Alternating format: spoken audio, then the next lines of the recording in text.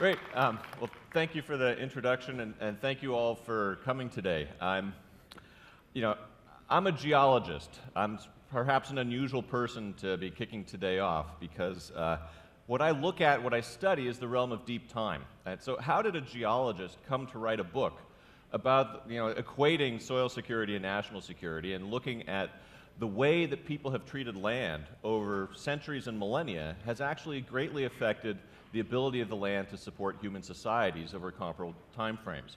And that story is kind of a long story, but suffice it to say I've been interested in the subject for a long time. And a few years ago, I wrote this book, and part of it is motivated because I really think that we need to start seeing soil as a strategic resource.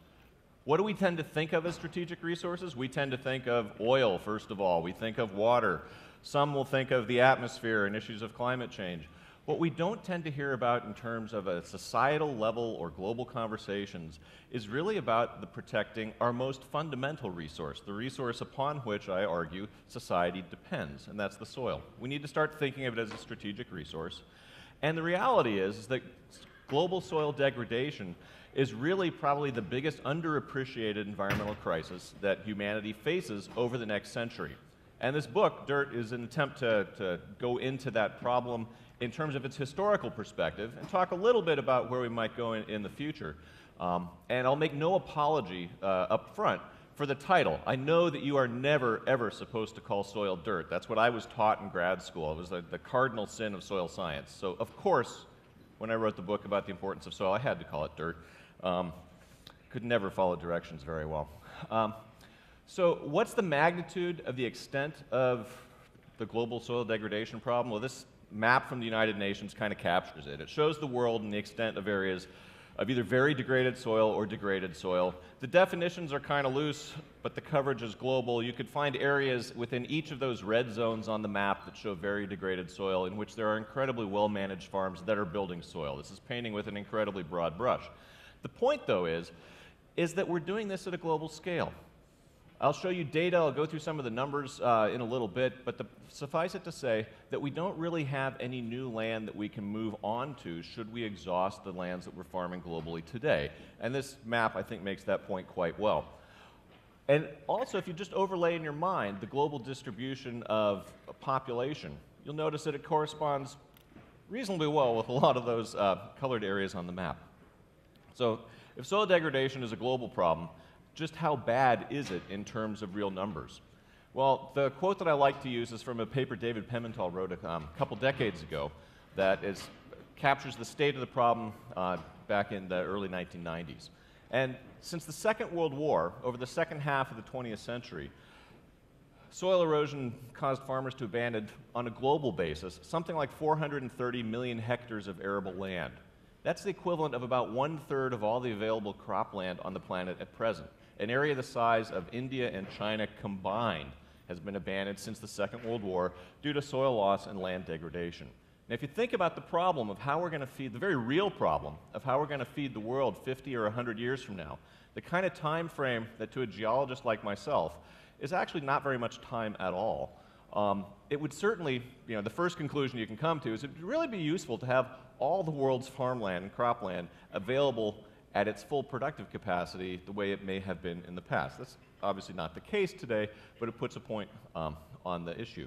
The second line up there about sort of how fast the rate of global soil loss is quantitatively shows that the rate of world soil erosion in excess of soil production is on the order of 23 billion tons per year. That's about 0.7% net loss per year of the world's global cropland soil inventory.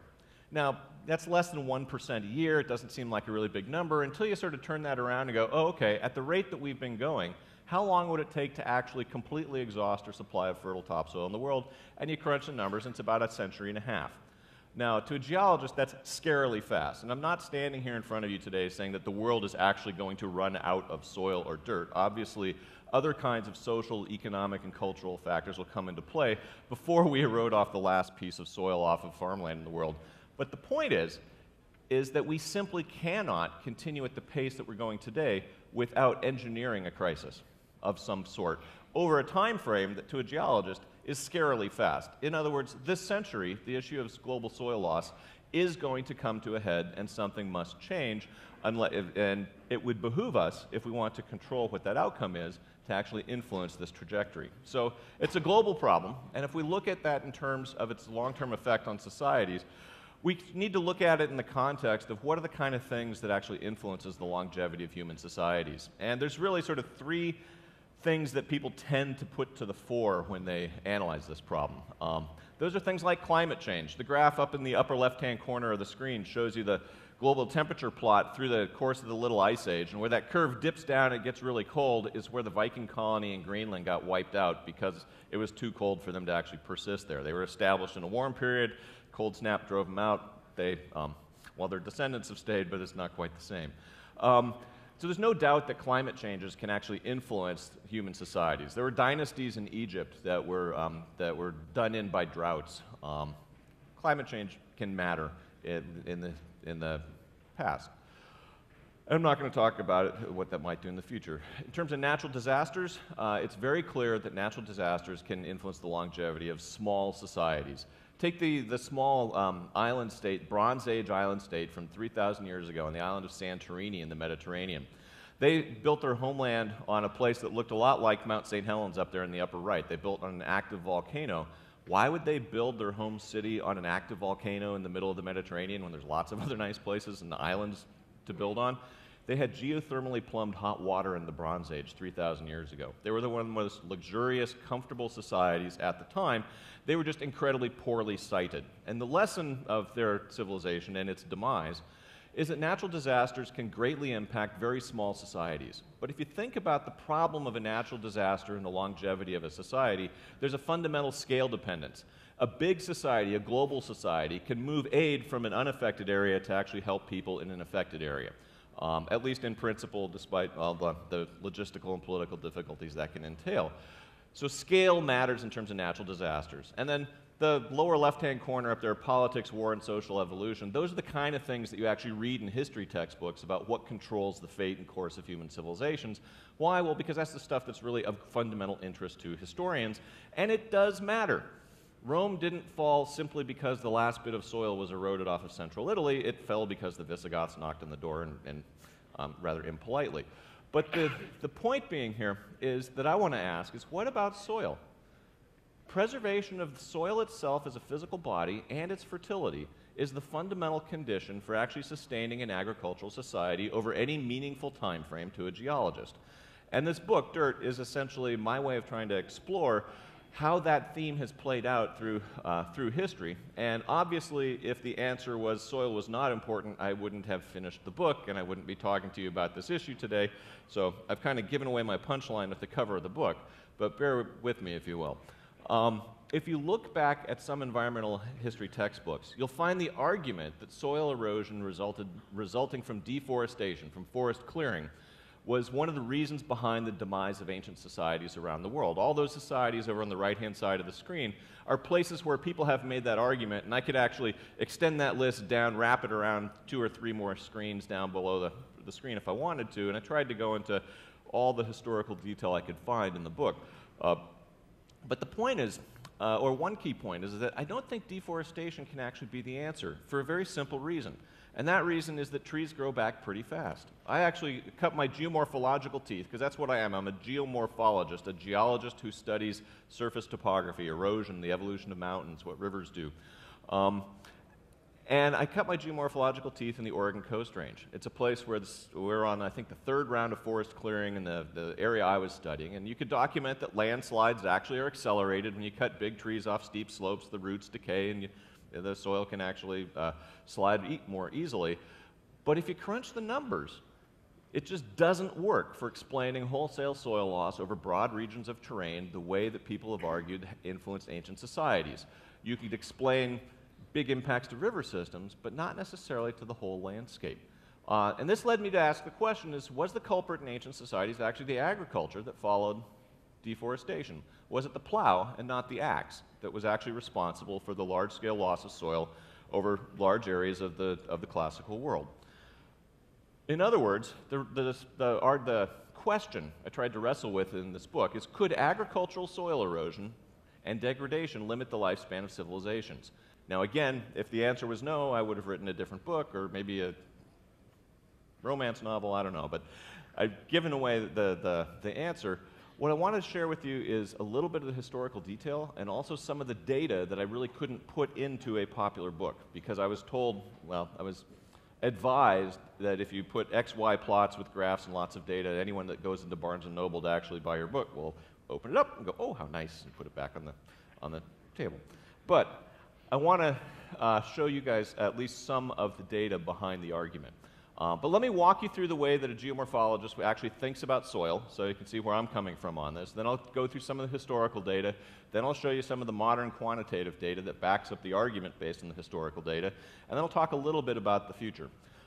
So somebody like me thinks about soil a lot like this. Soil is something that is produced from the weathering of rocks. It's the breakdown of rocks and the combination with organic matter. I think of soil as the frontier between geology and biology.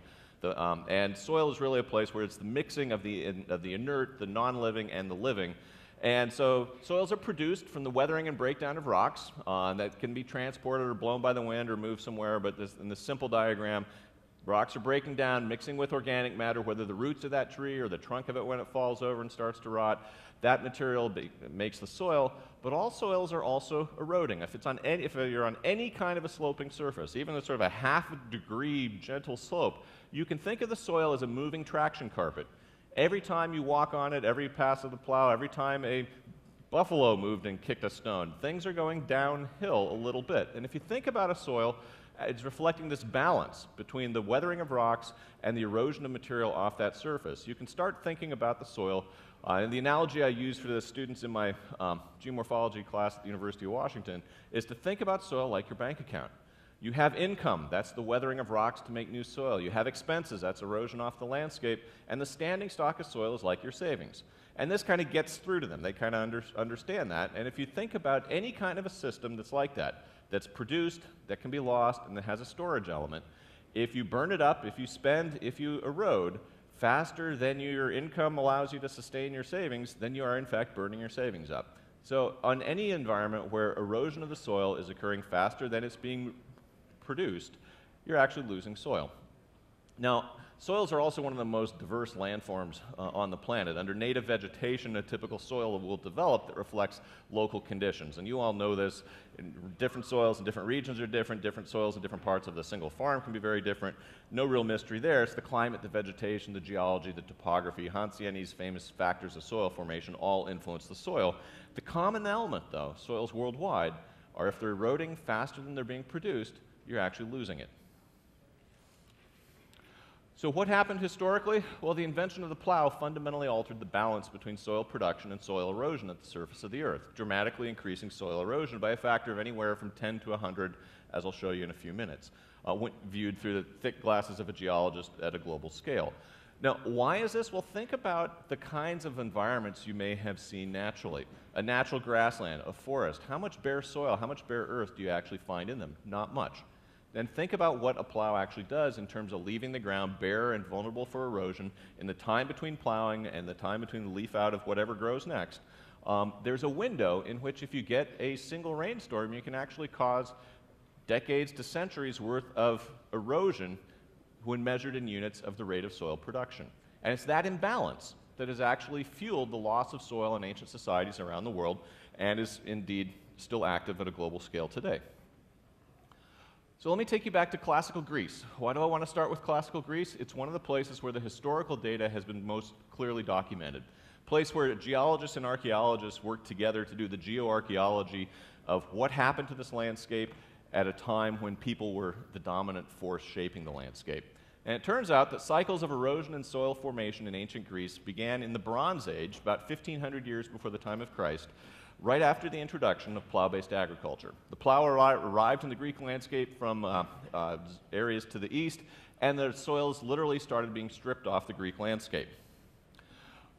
This slide shows you the reconstruction of the Greek landscape right after deglaciation, sort of before agriculture arrived in the Greek landscape. It was open oak woodland, where you can see those about a 1 to 3 foot thick soil on the hillsides, alluvium down in the valley bottoms, river deposits, and so it's mostly sort of a thin soil over rock. Farming in the Greek landscape started originally in the valley bottoms along the rivers. Why? Well, it was flat-lying, relatively easily worked land that was well watered. But as the population rose, agriculture spread up onto the hillsides so that they could essentially support more people. When that started, though, and cultivation spread up onto the bedrock hillsides that had thin soils, it started the clock ticking on with the rate of soil loss being greater than the rate of soil reproduction out of the bedrock, and eventually the soils on the hillsides ended up washing down to the valley bottoms, and this created a fundamental problem. Because, as you're all well aware, the productivity of the land doesn't necessarily depend on the total volume of soil in the landscape. It's the surface area of the soil that really matters. The depth matters, the fertility matters, and all that. But if you take all your soil on a landscape that was in a thin layer and you pile it up in the valley bottoms, you have less land that you can work. There's less people that you'd actually be able to support. This is the story, in great part, of classical Greece. You can find areas on the hillside still where you can find Bronze Age agricultural implements in land where there's no soil on the surface, but they were clearly growing grains a couple thousand years ago. What happened in the Greek landscape? It's one of those places where you can actually trace the rise and fall of 3 successive civilizations on the same piece of land.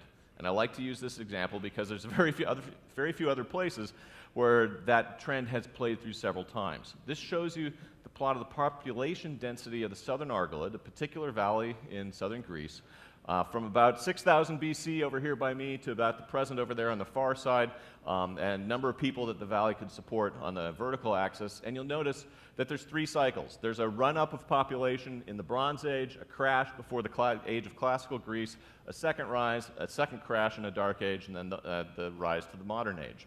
Now, there's 2 aspects of this curve that got me really interested, and this is actually the figure that I found that started me off on writing this book. Now, one of those aspects of this curve is actually fairly trivial, which is why does the amplitude of the population cycle go up each cycle? And the simple answer is technology. We've got far better technology today than we had in the Bronze Age. We've got fertilizers, we've got mechanized equipment. We can actually grow a lot more food per hectare, support more people per hectare of land than they could when they just had oxen and digging sticks. No real mystery there at all. But what about the periodicity of the cycle? Why this rise, crash, rise? And of course, the question that people usually want to know is, well, what's going to happen off the right-hand side of the screen? What does this actually mean for the future? And is there an analogy to the global scale that we can make? That's what really got me interested in this problem. Why a couple thousand-year run-up and then a gap of a few thousand years in between successive societies on the same piece of land? Now, there's nothing from this graph that would tell you the sort of the pace of agricultural soil loss, whether or not the hypothesis I offered at the start could explain this. So bear in mind that a few thousand years as a time scale to strip soil off the land. When we get to looking at the data in a few minutes, keep those numbers in mind in terms of the time frame, because I'll come back to that. One of the things I wanted to do in looking at the real data from the modern data, because there weren't geomorphologists running around measuring soil loss in the Bronze Age or in the age of classical Greece, was see if the numbers actually pan out. But I'm not trying to take credit for the idea that soil loss can influence the fate of human societies. Plato, back in the 4th century BC, actually formulated this idea. He's the first person to sort of literally formulate the idea that the way people treat land will in the end affect the duration over which the land can actually support human populations. He was looking at the Greek landscape in the classical age and noticed the effects of erosion in the Bronze Age. And in his words, in describing what he saw, he wrote that the rich, soft soil of the southern Greek landscape has all run away, leaving the land nothing but skin and bone. But in those days, the damage had not taken place. The hills had high crests, the rocky plain of Phelus was covered with rich soil, and the mountains were covered by thick woods, of which there are some traces today. Plato was noticing things like trees on pedestals of soil around which the farmers plowed and had left undisturbed, and they sat decimeters to a meter up above the surrounding terrain. And he put together that the degradation of the Greek landscape had limited its ability to actually support the population that it would need to raise large armies to keep people from the east from actually overrunning the Greek peninsula. So he put together this idea that soil erosion can influence the fate of human societies long before, long before Western civilization moved on past the Greek landscape. So it's one of the oldest ideas that we actually have in the sort of scientific or pseudoscientific literature, and it was long forgotten, perhaps because Plato wrote about it in the dialogue in which he addressed the history of Atlantis. It was not viewed as his most credible document when people started unearthing Greek manuscripts in the Renaissance. Well, let me skip over a whole mess of societies between the classical Greeks and colonial North America. I encourage you all to look into many of the lessons are the same.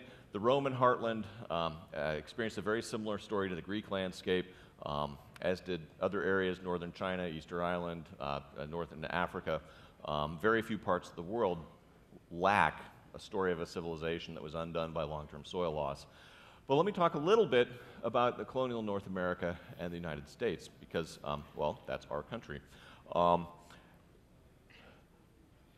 earliest sort of economically viable thing that kept the southeastern United States in business was growing tobacco. It was an incredibly productive crop economically, but you could only get about 3 to 5 years of production out of a freshly cleared piece of land before you needed to move on and clear another piece of land. This actually gave rise to several phenomena, not the least of which was very strong differences in the philosophy of how to look at soils in North America and in Europe. In Europe at the time, in the 17th and 18th centuries, land was very expensive and labor was cheap. My ancestors were being kicked out of Europe as fast as the Scots could actually figure out how to get rid of us, and land was very cheap, land was expensive. Ideas of soil husbandry, crop rotations, different ways to treat the land and actually conserve soil and build fertility started to actually be really developed in Europe at that time because of the expensive land. In North America, on the other hand, land was cheap and labor was expensive. And so the economic model evolved into plantation agriculture, where you needed a large amount of land and you moved your labor around on it. And so the idea of soil conservation didn't really take root in colonial North America because land was cheap. It was one of the cheapest inputs to agricultural production. But the degradation of land, the declining soil fertility in colonial fields, actually worried people like George Washington, like Thomas Jefferson, the sort of the usual suspects we can talk about in terms of the founding fathers. Washington was so concerned about it that he experimented with ways to actually control erosion on his lands. And he wrote in a letter to Alexander Hamilton in 1796 that a few years more of increased sterility will drive the inhabitants of the Atlantic states westward for support, whereas if they were taught how to improve the old, instead of going in pursuit of new and productive soils, they would make these acres, which now scarcely yield them anything, turn out beneficial to themselves. What Washington was arguing was that the declining crop yields that the plantation owners were experiencing in eastern North America would eventually drive the United States as a society over the Appalachians to the fresh soils of Kentucky and Tennessee and the American South, not because of a manifest destiny to civilize the continent. That rationale was a reverse engineered one at the late 19th century. Washington forecast the state of what would happen simply by looking at the state of the land and realizing that a nation of farmers would need access to the fresh land on the other side of the mountains if they were to stay in business as an agricultural civilization. And his prognosis was fairly well borne out. A lot of the Piedmont country, the hill country, the upland country in the southeast was not abandoned, but the population density crashed in the early 19th century as farmers moved to the other side of the mountains to take advantage of the fresh soils on that side. How bad, though, was the magnitude of historical soil erosion? So far, I haven't shown you any real data. I've shown you arguments and anecdotes from societies. This map, though, shows you this gray noodle that extends from Alabama in the lower left to Virginia in the upper right, that shows you the magnitude of post-colonial soil loss along the eastern seaboard in the Piedmont country, the upland country. So we're not talking about the coastal plains, we're not talking about the Appalachians, just the hill country. 4 to 10 inches of erosion, some places more than 10 inches, off of this whole region in less than 200 years. Now, is that a big deal or a small deal? You guys probably have a better clue than most audiences I talk to about this, but there was only about 12 inches of fertile, rich black topsoil on the Piedmont country to begin with.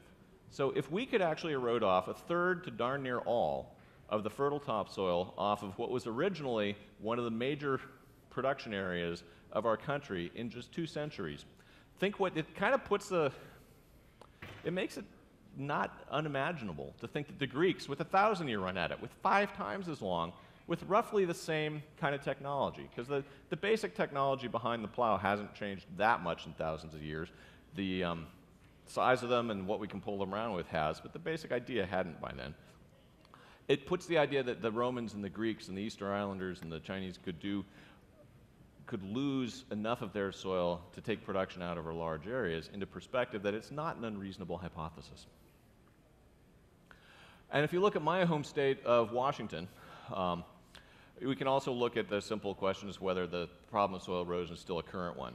And why a geologist like myself would view a photograph like this of a winter wheat field in the Palouse as a slow-motion disaster in the making. All those little channels, those little rills that you can plow right across, that you can sort of erase with a single pass, or if they form every year, if they form after, conceivably after a single rainfall, over time, the way a geologist integrates time, they can add up to big effects fairly readily. And if we look at this photograph that Vern Kaiser shot in the Palouse in 1961, it illustrates why a geologist like me would look at that last slide and just go, wow, what is happening here? This is a area where there's a water cistern up in the upper right-hand corner behind that fence, and those 2 orange lines show the surface of the ground in 1911 when the field was first cleared, and nothing happened in this field other than it was manually plowed and winter wheat was the crop. By 1961, the land was down to that lower surface, and just to the right of 1961, there's a little black vertical thing you can probably barely see. That's a 1-foot increment on a stadia rod that was in the photograph that's kind of washed out in the negative. So you've had roughly 5 feet of erosion off this spot in 50 years. That's a foot a decade, about an inch a year. And there's almost nowhere in the planet, well, in fact, there is nowhere on the planet, where soils form at the pace of an inch a year. The only place you could possibly get that would be dust fall or volcanic ash or something. And now, of course, this is an extreme example. That's why I've selected it and want to use it. You should be sitting there going, oh, well, this is extreme. This is not going to be typical of everywhere in the world. And you would be right about that. So let's look at the actual data where we might be able to draw and ask the question, what's the average pace of agricultural soil loss at a global scale? To answer that question, which you need to answer to get back to my original question of is the pace of agricultural soil loss fast enough that it could explain the long-term loss of soil that could take out societies, I did something to answer that has actually gotten to be extremely hard to get students to do it at a modern university. And that is, quite simply, I went to the library. And it's really hard to get them to do that now. So when my students were off doing field work, I had 3 weeks. And why did I have 3 weeks? Well, it was the hole in my schedule that I had. So I went to the library and I vacuumed up all the data I could possibly find on simply how fast are agricultural fields eroding worldwide, who's published numbers that I could bring into a spreadsheet and analyze, how fast is the world's topography eroding naturally, the long-term geological rate. Because if you think about the long-term rate of geological erosion, that's got to be about the long-term rate of soil production, or there wouldn't be soil everywhere all over the landscape. And I basically harvested these numbers and looked at them. And this is essentially what I found. This is the data that I vacuumed up. I found 1,400 studies. And why was it 1,400? Well, when I ran out of 3 weeks, I ran out of time, and that's what I had. And besides, at that time, I'd had enough of the library. So I looked at agricultural erosion rates and geological erosion rates.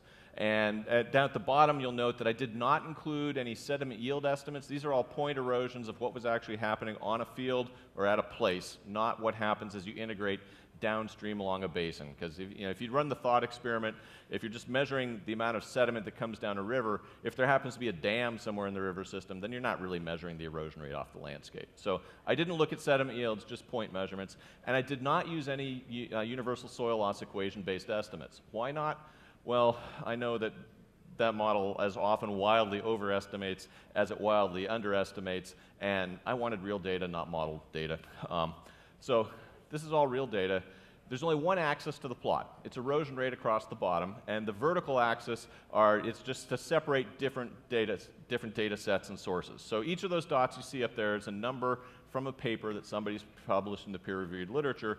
And the white data sets, there's 3 of them. There's areas that are cratons. Those are to the flat, dead parts of continents. It's like the American Midwest, like the heart of Africa, like the Amazon basin, Central Australia, places that are tectonically, and by dead I mean geologically dead, where continents are not smashing together, where things have been eroding for a long time, the relief is fairly low, not mountains, in other words. And cratons, as you'll see up there, erode from at the left-hand side, you get down to 0.0001 millimeters a year. That's 1/10,000th of a millimeter a year.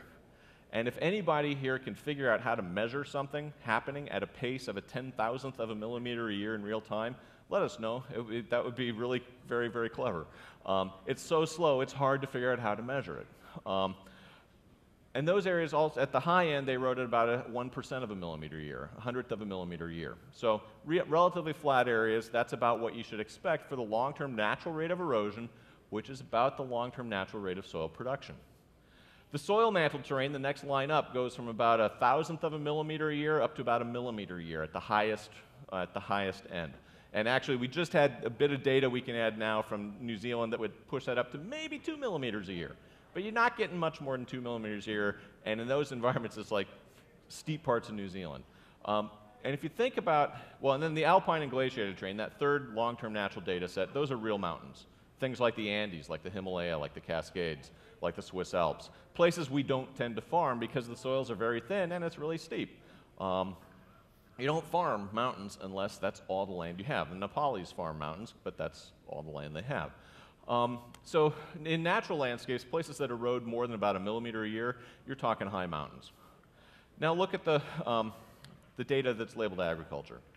That data is from conventional plow-based agriculture around the world. It's not just in the developed world, it's in the developing world, the developed world, anywhere where it's essentially plow-based and the land is bare for some part of the year. And you'll notice it's quite a spread from about 0.1 millimeter a year up to getting close to 1/10 of a meter a year on average. And if you play the game of looking at, okay, which of these natural geologic contexts is plow-based agriculture most like, you're led to the very uncomfortable conclusion that viewed globally through a brute force data compilation like this, conventional farms erode like steep alpine topography. We've managed to turn places like Kansas and Tennessee and Texas into places that erode like the high Himalaya, and at a global scale. And that really is quite an achievement, and frankly, it's not a sustainable one, for the simple reasons expressed on this graph. Now, to be fair, this graph is the bad news graph.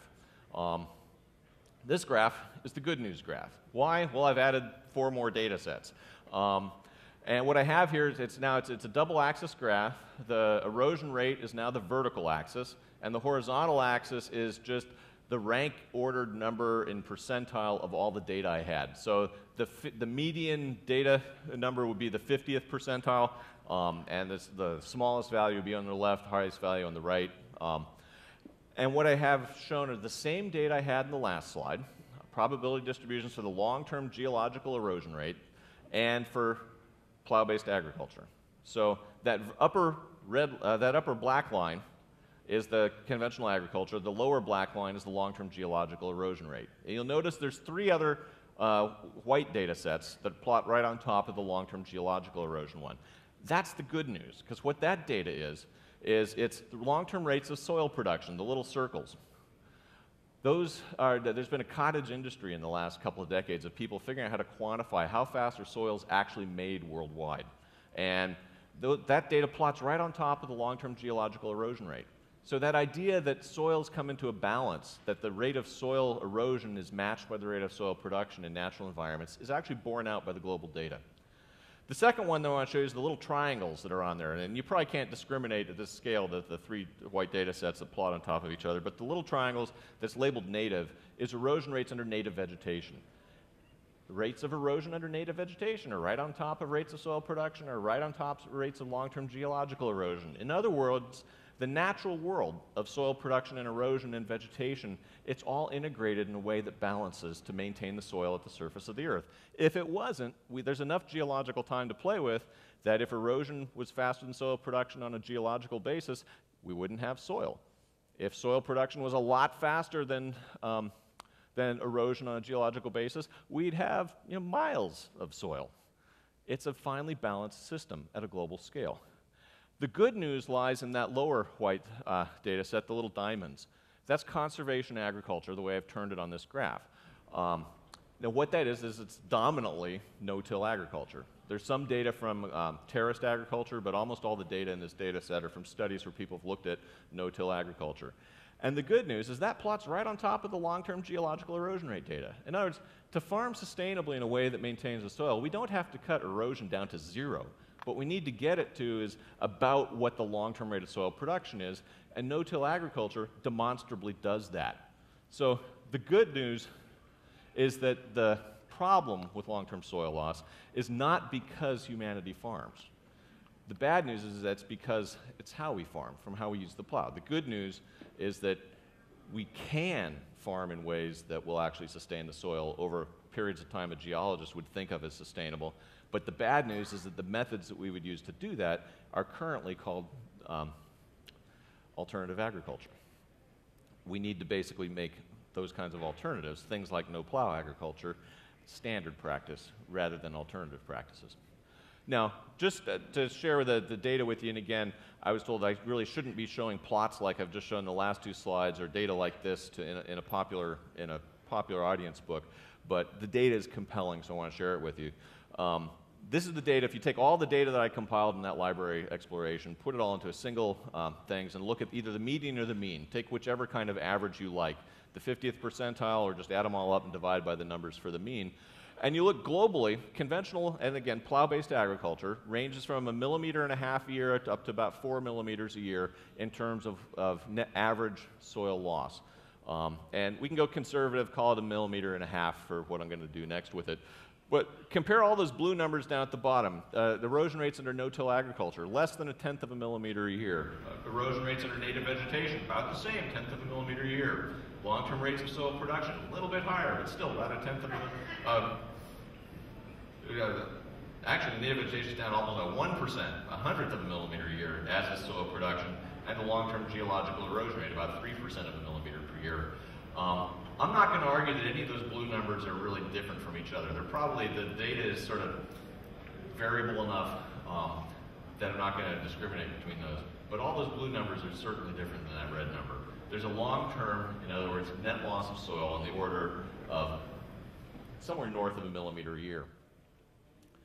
If we look at the longest time frame over which people can look at soil erosion, too, the entire history of the continent since plants evolved, the last 400 or 500 million years, we come to a similar conclusion about the state of things today.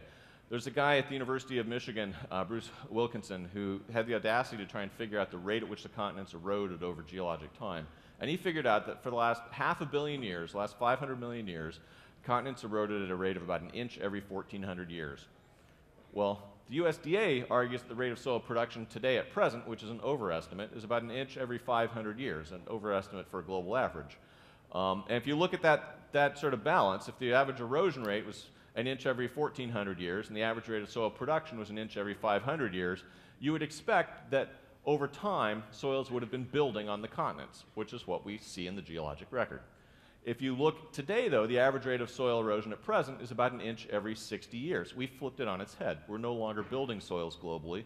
We're eroding soils globally at a pace that's arguably about 10 or maybe more times faster than they're being produced. In other words, we literally are running out of fertile soil.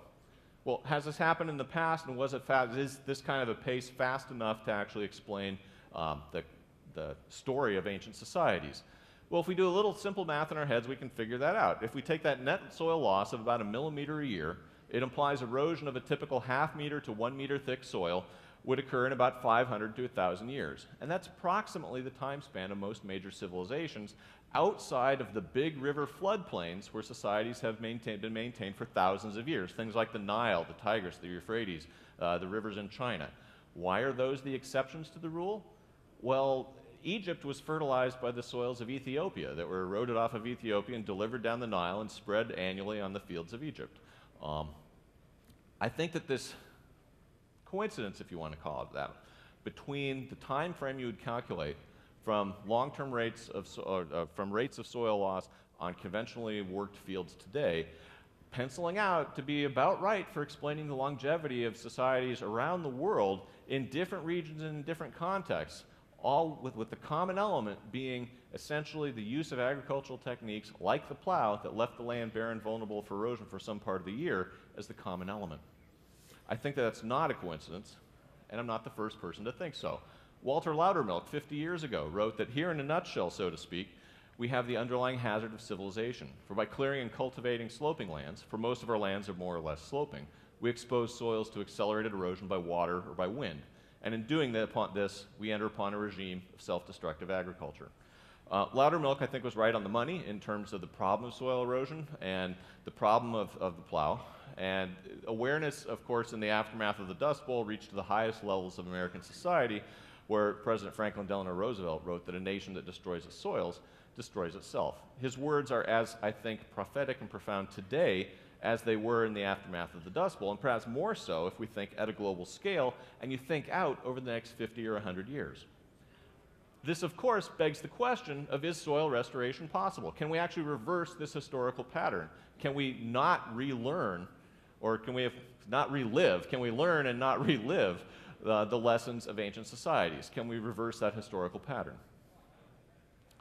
How would we do that? Well, if the problems have been rooted in our agricultural practices in the past, and the big one being essentially the plow in terms of the vulnerability of erosion, well, if the problem was in agriculture, well, then the solution lies in agriculture as well. What could we do? I'm probably the wrong person to ask for the policy prescription. This audience would be better people to ask for how to actually do that.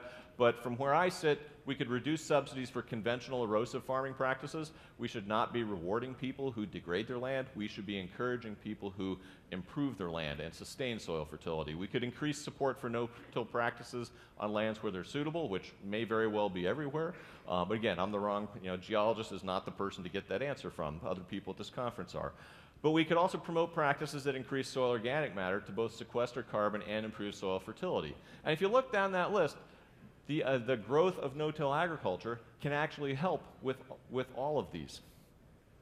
And I actually know that the idea of rebuilding soil can happen far faster than I would have guessed when I was writing Dirt, in great part because of lessons that my wife taught me in our yard. She's a gardener. We live in North Seattle, and she basically has turned what was a bare till landscape. We had glacial till. There wasn't a lick of organic matter in it, not a living worm in our yard. Over the course of about 8 years, she built a couple inches of soil. Those are her pruning shears up there to give you a little bit of sense of scale about the bad stuff we have below and the soil she's built on top. And how does she do it? Basically with organic matter and her own labor, two things that we have surpluses of in cities. But the key thing here, I think, the key element here is organic matter. The return of organic matter to the land, the retention of it on the land, turn out to be very central to building soil and to fostering life in the soil. And the idea that people can build soils, can restore soils far faster than nature left to her own devices could, is actually one that is borne out by the historical record, not with as many examples as there are of societies that degraded their land, but that with equal clarity. There's places where, if you think about the Dutch, when they walled off their lands from the sea, once they were hemmed in by their neighbors and they ran out of land, they started to basically to dike off the sea, and the thing on the left-hand side of the screen labeled Plagen shows you an example of one of the Plagen soils in Europe, some of the best agricultural soils in Europe that are developed on beach sand. How did the Dutch do that? They did it over the course of a few decades of intensively returning their urban organic waste to the land. Same thing that my wife did in our yard. They returned organic matter to the land and basically aggressively worked to build up their soils over decades, and now they've got some of the best agricultural land in Europe in areas that a few centuries ago were seabed. In the Amazon basin, the natives of the Amazon built the fertile, rich, black earth soils known as the terra preta soils. How did they do it? With their organic wastes. I personally believe they did it by accident in terms of they always had fires going and they took their charcoal out, dumped it out in their fields, which they also, in their areas around their villages that they used as latrines. They essentially returned their organic matter to the land around their villages. And if you look for the best soils in the Amazon basin today, a place where it's notorious for having horrible soils and all the nutrients are actually in the canopy. One of the reasons why when you clear the forest in the Amazon, you only get about 3 or 4 years worth of crops, just like colonial tobacco culture in the southeast, before you've exhausted the soil and eroded it, and you move on to clear more forest. Why? Because there's not much in the way of nutrients in the soil to begin with, except around the villages where there was the highest population density in the Amazon. In other words, people were building the good soils in the Amazon. It was through the actions of higher population density and what people did that improved the land. So why is this all relevant? Well, right now, this century, we face a fundamental problem in terms of our own population projections. If we're going to have a world of 10 billion some odd people sometime in the next 30, 40 years or so, and pick your demographer and your projection, the curve's going up a lot more before it either flattens off or comes back down. How are we going to essentially feed a growing world if you look out 50 or 100 years?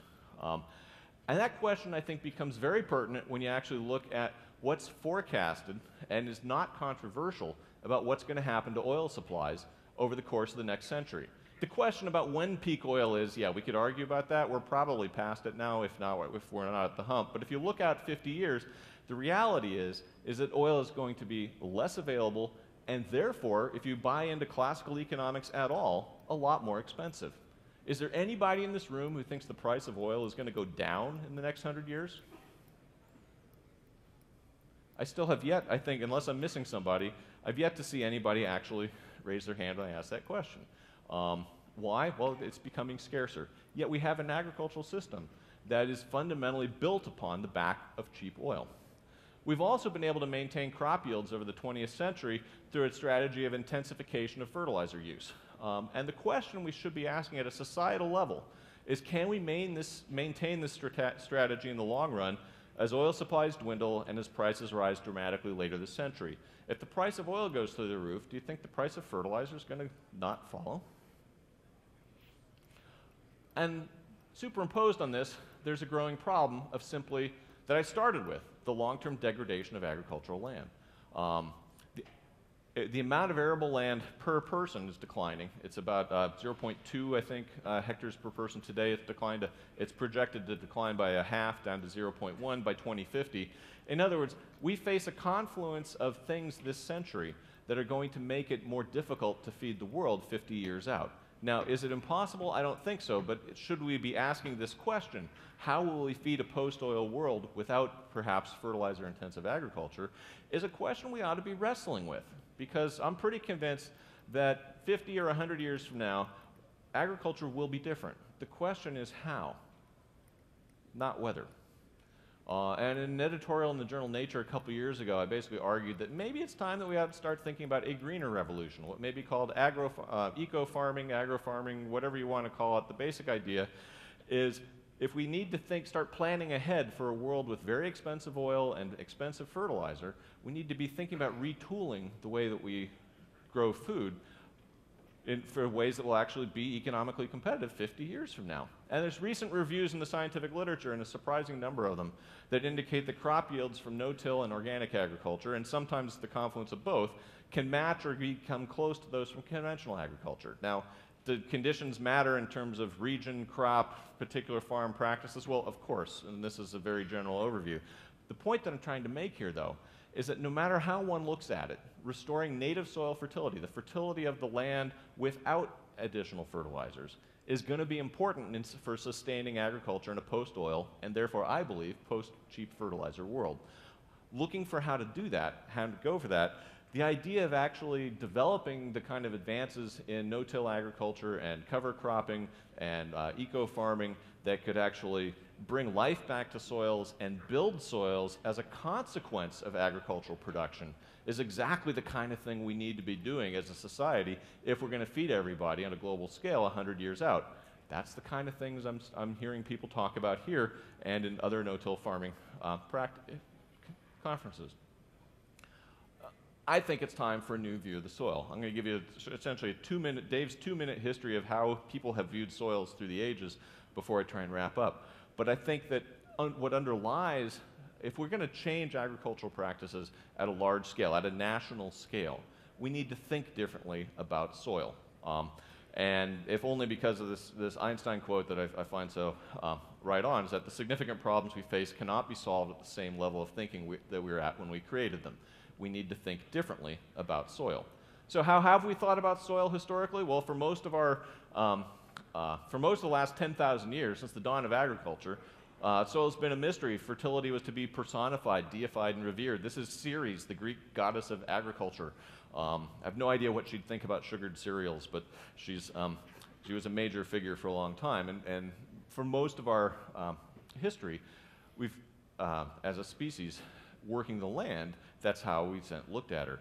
For the last 10,000 years, much of society has looked at lands as a means to a living. Land was to be worked. This has not changed. It will not change. We are dependent upon the land societally for our upkeep. Come the Renaissance, though, there's another dimension added to the problem. Soils were started to be viewed as a decipherable mystery, as something that could be studied, something that could be understood, something we could tease the mysteries apart of. Leonardo da Vinci wrote in the 1400s that we know more about the movement of celestial bodies than about the soil underfoot.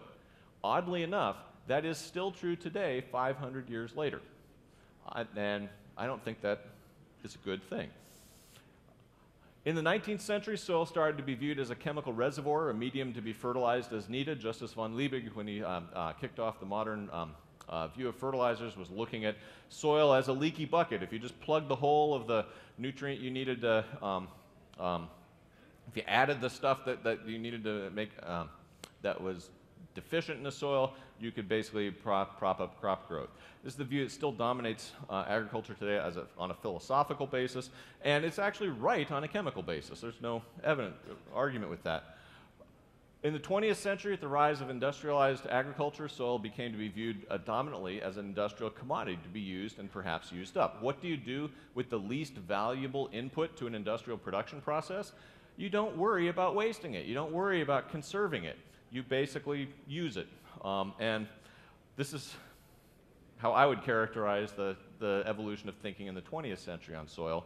In the last 2 decades, though, there's been almost a revolution in soil ecology and soil science that looks at the ecological interplay between organisms living in the soil, the microbes and the fauna in the soil, and plants, and the adaptations between the bacteria and plant roots turn out to be every bit as specialized and complex as the pollinator and flower relationships that we see above ground.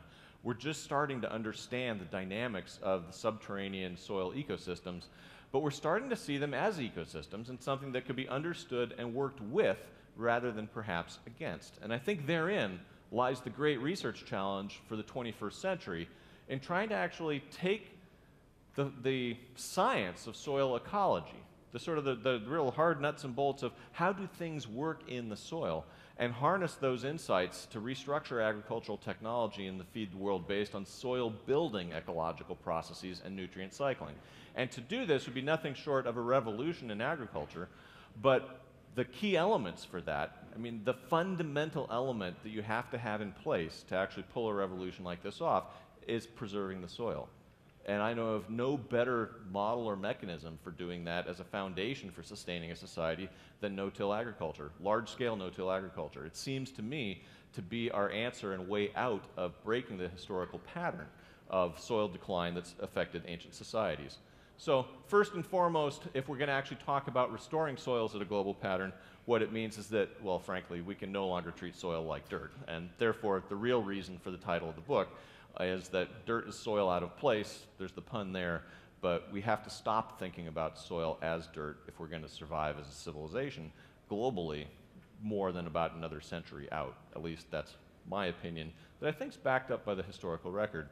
And as an author, I'll just encourage you to read the book, check it out of the library, get a copy from me, whatever. I also wrote a book about the environmental history of salmon if you're into fish in the Northwest. And my new book looks at the relationship between science and religion through the view of how geologists have studied the story of Noah's flood. So I thank you for your attention, and I thank you for your work in no-till agriculture. It's been a pleasure to address you today.